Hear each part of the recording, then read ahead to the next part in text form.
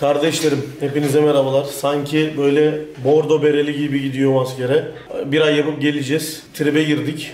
Şimdi sabah askere gittiğim günün sabahı. Sağ olsun Tolga kardeşimiz sabahın köründe uyandı. Bir tıraş alacağız. Oradan sonra gideceğiz. Niye sabah oluyorum onu da söyleyeyim. Dün İstanbul'da çekimlerim vardı. Oraya gittim. Sonra gece gelince de YouTube'a video çektim. Sabah 6'da falan uyudum. 6.30'dan 8'de uyandım. Buraya geldim. Şu an hiç uykusuzum. Siz YouTube'a videosuz kalmayın diye bu kardeşiniz askere gittiği gün uyumadı, video çekti. O videoları izlemezseniz o da sizin ayıbınız. Bir 10 gün falan videosuz kalmayacaksınız. Öyle diyelim YouTube tarafında. Bakalım şimdi saçlar nasıl olacak göreceğiz. Zaten Kaan'la falan da aynı yere gidiyoruz. Onu da belki çekeriz. Onunla da bir sahnemiz olur. Bakalım. Ne yapıyoruz şimdi Tolga?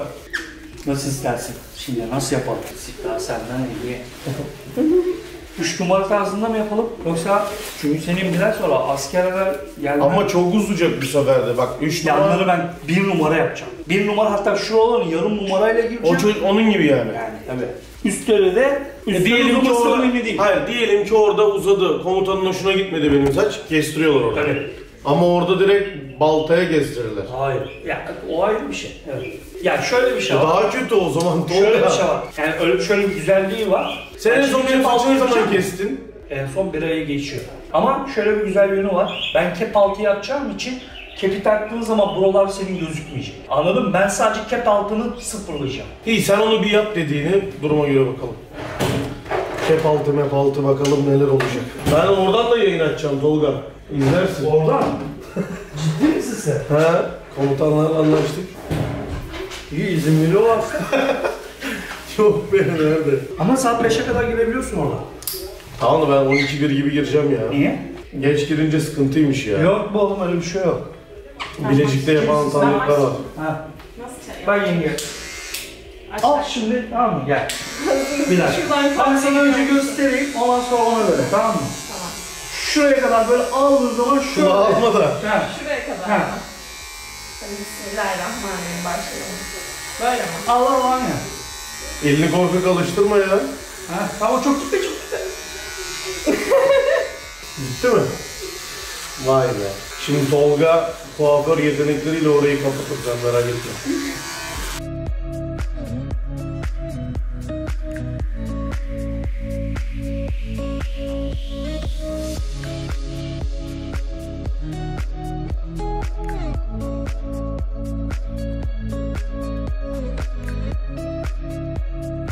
Niye bu makine altın rengi? Sen de ben altın rengi seviyorum. Eve de böyle alıyor. Paraları yedirin. Evet. Ciddi mi? Evet. Valla. Fena kötü, bir de sakallı gidecek. Sakallar olsun ha. Bize direkt usta yani. Şimdi böyle yaparken benim kulaktan bir tık alsan ne olacak şimdi? Tamam, bir şey olmaz, ne olur. Çocuk rafa. Şu an yani buraya kadar izleyen varsa direkt sakalların kesilmesini bekliyor herkes, öyle söyleyeyim sana. Şu an canlı yayın mı? Hayır hayır. Canlı yayın olsa da sana söylemesem ne olacak? Öyle sıkıntı olmaz değil mi?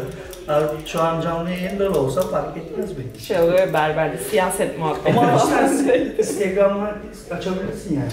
Herkes merak etsin. Bu YouTube'a video olarak gidecek. Şimdi video çekiyor diye Tolga uğraşıyor. Normalde 5 dakikada çekiyor.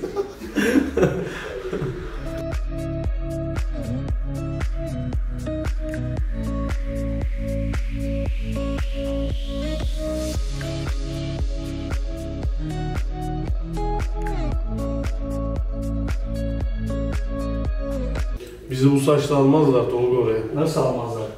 Var mısın iddiasında hocam? Sen sadece kep önemli, benim için önemli olan o. Kanka. Her türlü alırım ben, merak etme. Almazlar sanırım, gelirsin. He.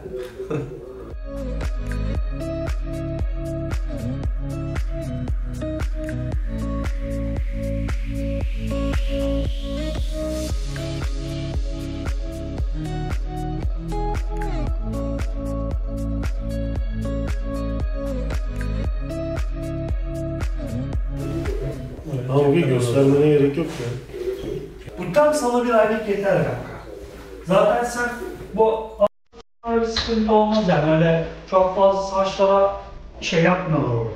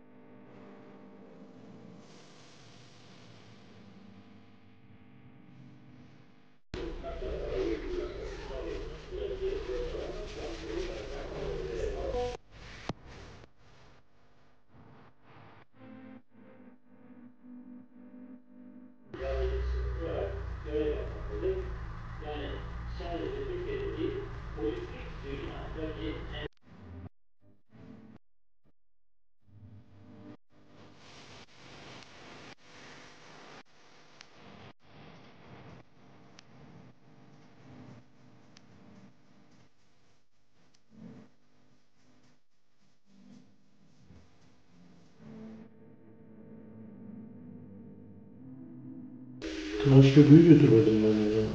Tıraş köpüğü götür.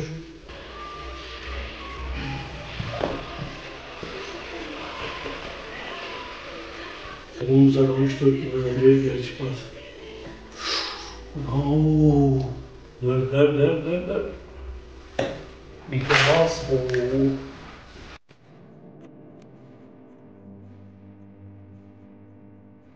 Sivilce uçuk vardı orada kanka, uçağa geldi. Ha normal ya. Evet, yorum Uçuk yap. vardı. Yorum yapmıyoruz. Böyle. Oh. Yanıyor musun? Fena yanıyorum. Bu arada ben usturaya ciddi anlamda hiç vurdurmadım ilk defa. Ama bence fena olmadı gibi düşünüyorum. Biraz kanama falan var ama olur öyle yani. Çok yakın. Çünkü sakalın altında kalan sivilceler falan filan olunca, ama şuraya hafif gitti. Fena yanıyoruz. Evet kardeşlerim, kendinize iyi bakın.